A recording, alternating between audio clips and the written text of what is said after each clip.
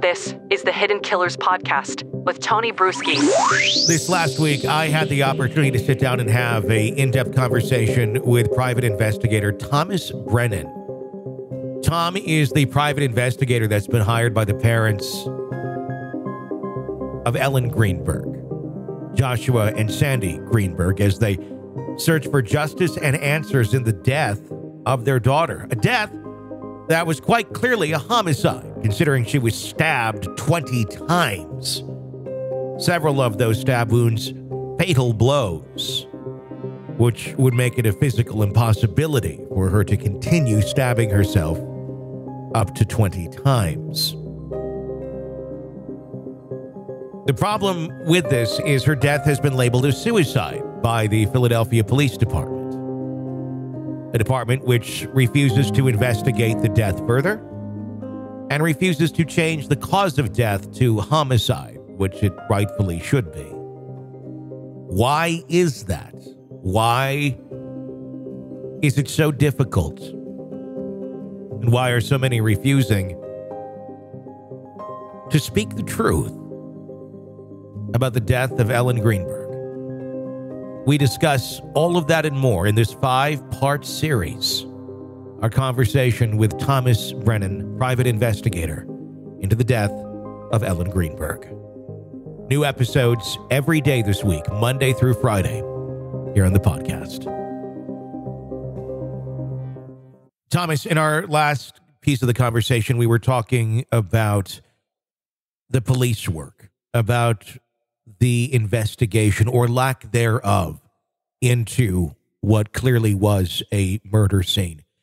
Is this something that is truly nefarious, or could other circumstances be at play here? There was a horrible nor'easter going on at that moment in time. Was it a difficulty of getting people from point A to point B, or is something else at play here, preventing the investigation from even getting off the ground? I don't know, because according to that report that I told you about, according to that report, the fiancé was taken into police district headquarters in Philadelphia to be interviewed. We have never been allowed to see any police reports. Okay. So I don't know what was said. I don't know who was there.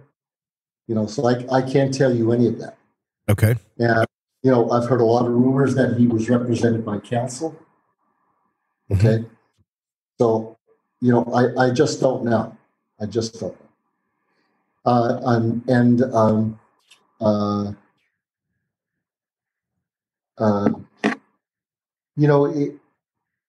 When you take a look at the scene itself, okay, as soon as you go into the apartment and you see the victim lying, propped up in this corner in the kitchen on the floor, immediately you take a look at that and it's, whoa, wait just a minute. Okay, just a minute. And then you see dried and coagulated blood, that should be running, the way the victim is positioned, it should be running vertically.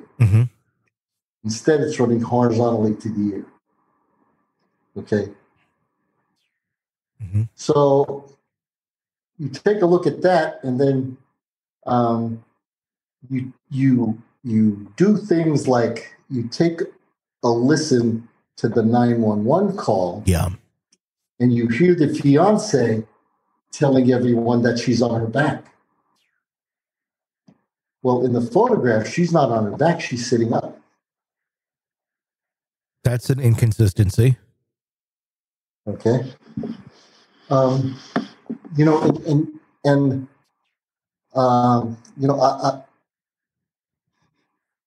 Because Philadelphia Police Department, District Attorney's Office, Medical Examiner's Office, they are, all three entities completely refused to do anything, cooperate with us at all. Yeah. At all.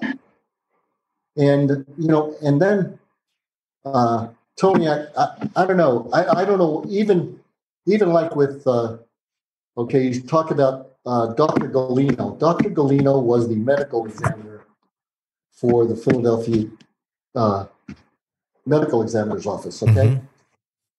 He's since resigned.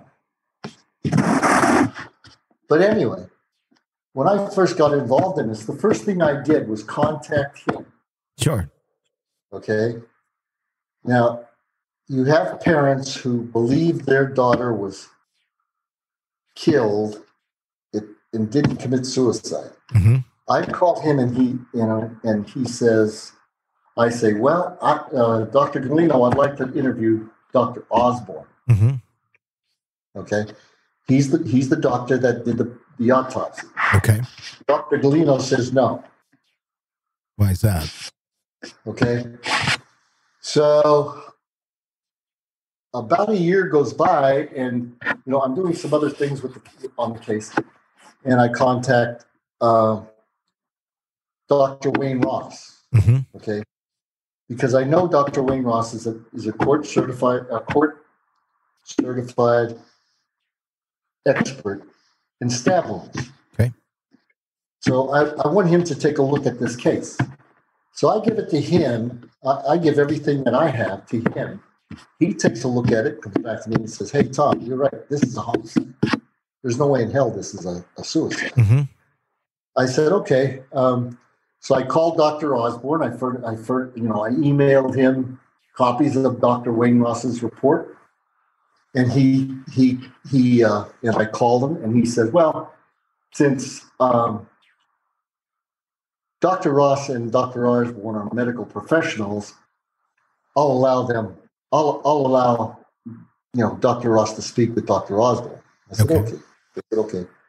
So that conference call, okay, took place in the office of the Dauphin County coroner.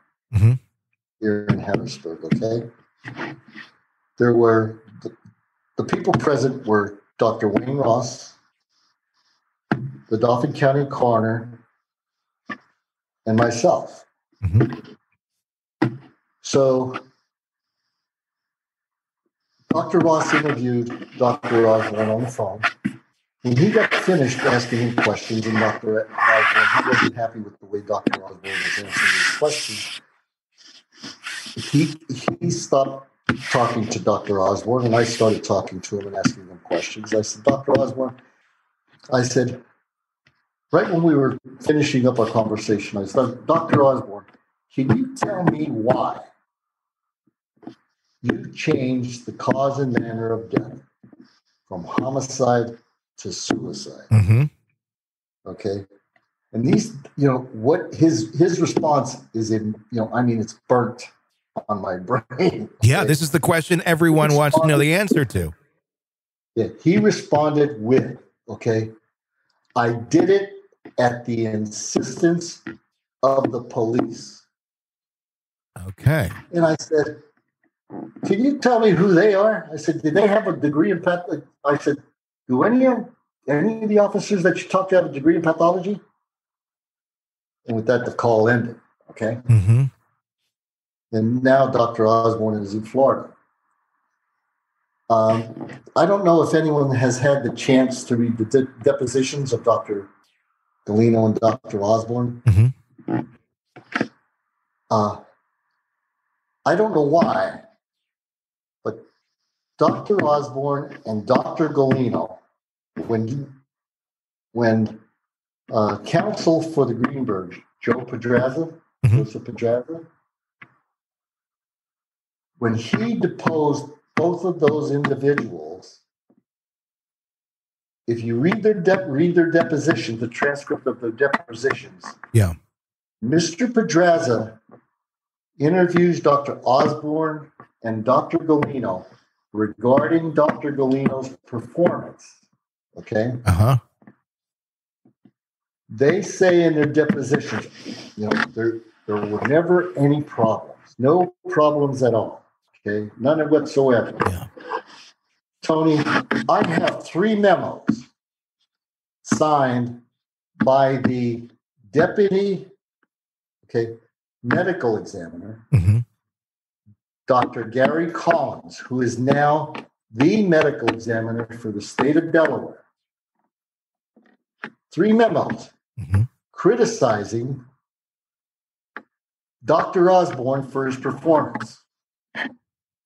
3 different memos. Now, you have 2 medical professionals that lied under oath. Sure. They committed perjury. Yeah. This is the Hidden Killers podcast with Tony Brueski.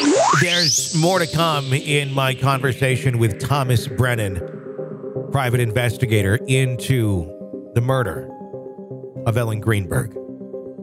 New segments playing Monday through Friday this week on the podcast. Be sure to press subscribe so you don't miss any of this very intriguing story. Stay with us.